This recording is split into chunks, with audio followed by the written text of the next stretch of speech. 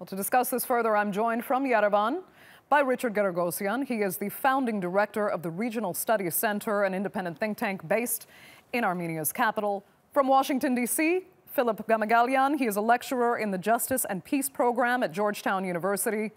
And completing our panel from Montreal, Canada, is journalist Levon Sevunts. He's been following Pashinyan's progress for the past decade now. Thanks all so much for joining us on the Newsmakers. Richard Giragosian, I have to start with you because you said very clearly the last time we spoke that these protests wouldn't really amount to much and nothing would really change in Armenia. And within about 48 hours, Serzh Sargsyan actually resigned. How did you and our other panelists at the time, to be fair, get it so wrong? Well, in many ways, it was both sudden and an abrupt resignation by the former president turned prime minister. That was also the tipping point. What we see today, however, is that was perhaps the easy part. Now we are in a much more challenging period of systemic change, bringing to bear pressure on the ruling Republican Party, which, like the former president, has been in power for too long, over a decade. And this is where the political arithmetic, the calculus of political change, really comes in. But you're right, many of us were caught off guard, and we underestimated the momentum and the demand for change in Armenia. Levon Sevunts, did you see the same thing coming? Were you expecting this dramatic change, or did you feel that these protests really couldn't move much in what a political system that was so entrenched in Armenia? I would have to admit I was quite surprised by how quickly and the protests gathered momentum. I mean, he started, Nikol Pashinyan started his walk, his now famous walk, as a single person. By the time he got to Montreal, to Yerevan, after visiting several cities, he had gathered a huge crowd around himself and had managed to galvanize public opinion and tap into something that a lot of us didn't see existed there.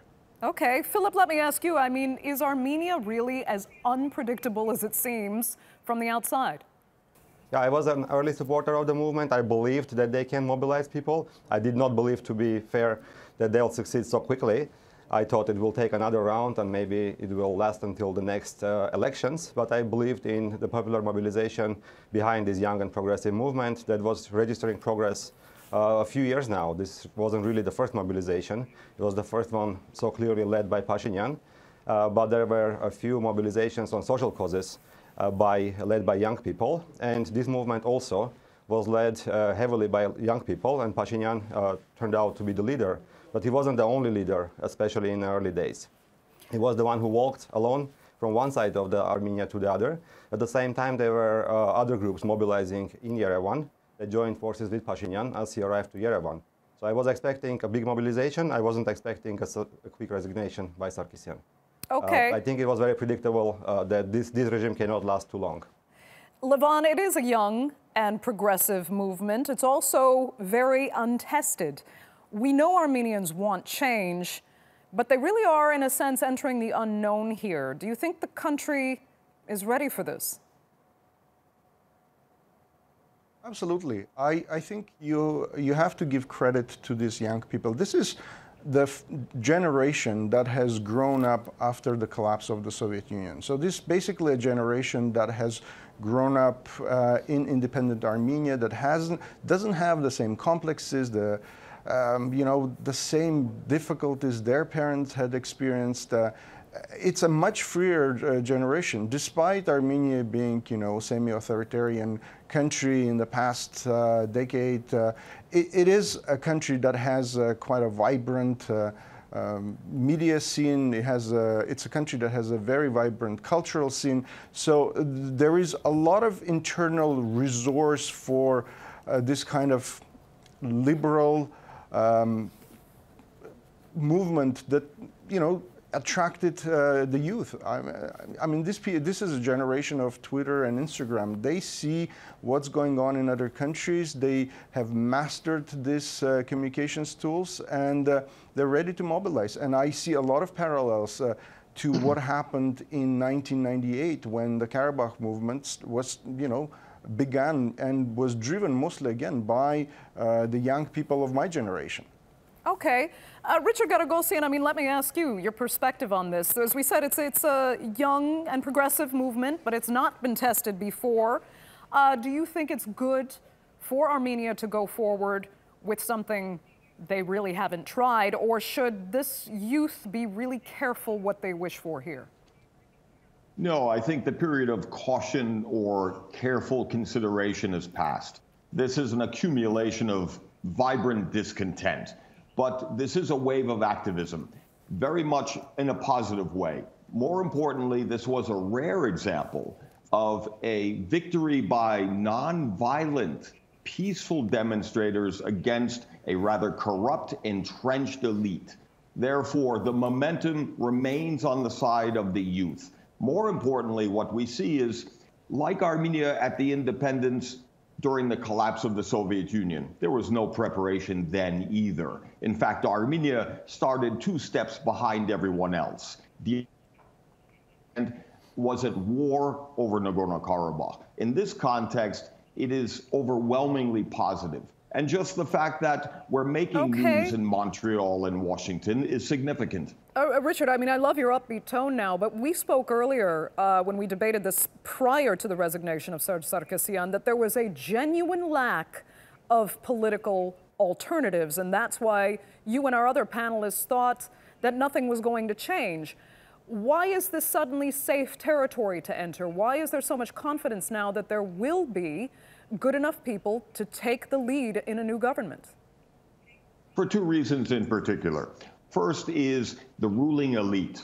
The Republican Party and its leadership is now so deeply discredited that there is a new, fresh opportunity for more of a consensus coalition, much more technocratic and much more professional. In fact, all day in Armenia today, there was an example of a parliament for the first time ever fulfilling the role of a parliament in a positive way with a policy debate, in a negative way, a partisan posturing, challenging the opposition leader, Pashinyan, who's now the only candidate to become the interim premier and then to oversee extraordinary new elections reflecting a new political reality. Hence, it's the new political reality that justifies the optimism.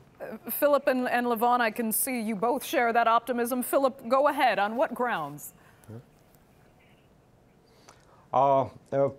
Armenia always had a pretty strong potential. It's a very well-educated country, especially the young people who have been leading the movement. They didn't have the interest or the opportunity to participate in governance, but they are clearly making a step forward. And even within the lower ranks of the current government, there are a lot of young, bright people ready and willing to continue who weren't necessarily associated with the regime. So there doesn't need to be any kind of a major change of overhaul of everybody. The top leadership needs to change. And from there on, there can be a lot of continuity in a positive sense and change of the institutions that were corrupt and, frankly, colonial. So there is, I see, a big wave of decolonization happening in an institutional sense, specifically because the generation leading the charge right now is a post-Soviet generation. Okay. Levon, let me ask you, I mean, at risk potentially right now through this change in government is Armenia's relationship with Russia. It's one that is very strong. You can call it, as some have insinuated, somewhat colonial. But it is at present Armenia's strongest ally and partner. Is Armenia prepared to risk that relationship, or in your opinion, is it a good thing to put that relationship in a different space?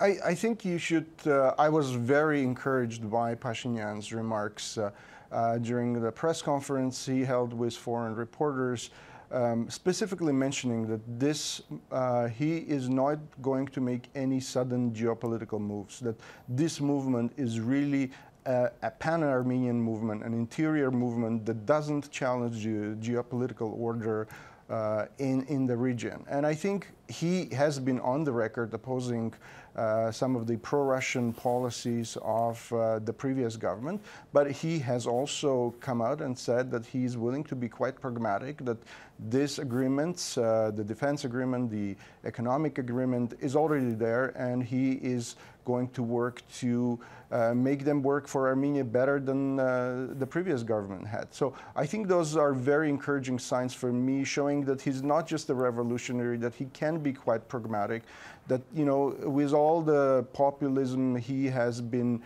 channeling through, there is a pragmatist streak in him, and he is not going to rock the boat, at least for now. And I think the reaction of Russian authorities so far, the fact that you didn't even hear the term color revolution applied to Armenia, speaks to the fact that they are not worried about some kind of a sudden Ukraine-like geopolitical shift in Armenia. And I think they've been quite wise, because there is really not a lot of anti-Russian sentiment in Armenia. There is some resentment about the country's dependence on Russia for everything from defense to economy. But I think a lot of people realize that for now, and for the foreseeable future, it's a geopolitical necessity. Having Russia and Russian military bases is not going to change in the next at least 5 to 10 years. Okay, so Richard, Armenia is not Ukraine. Pashinyan is not the Saakashvili of Georgia. And this revolution or uprising will not be the Tahrir Square we saw in Egypt that arguably produced results that most of the participants in the Tahrir Square uprising were rather unhappy with. Armenia is different. Well, yes, clearly. What we also see is much of the protests were overwhelmingly domestic in nature. Therefore, the continued reforms and changes to come will also similarly be domestic in nature. And to be honest, Armenia is too small to fail, meaning that it doesn't really take many and it doesn't take much for real sustainable development and change. Okay, Philip, just down to our last minutes, I'll give you some final thoughts. I fully support what I heard. I think Russia also behaved very well, and perhaps a lesson learned from Ukraine, because apart from all the gains that Russia registered, it also lost the entire Ukraine and Georgia. And I think these are the lessons learned, and Russia didn't want to lose Armenia. I see actually a lot of positive coming in the future, because this is now legitimate new government, hopefully soon, taking charge in Armenia, and it can be a new beginning for relationships with Russia on a more equal footing, but also with Turkey, with Azerbaijan, and with the rest of the neighborhood as well. So I'm quite optimistic looking forward. Okay. I must say I'm so glad to see the sense of optimism between the three of you there.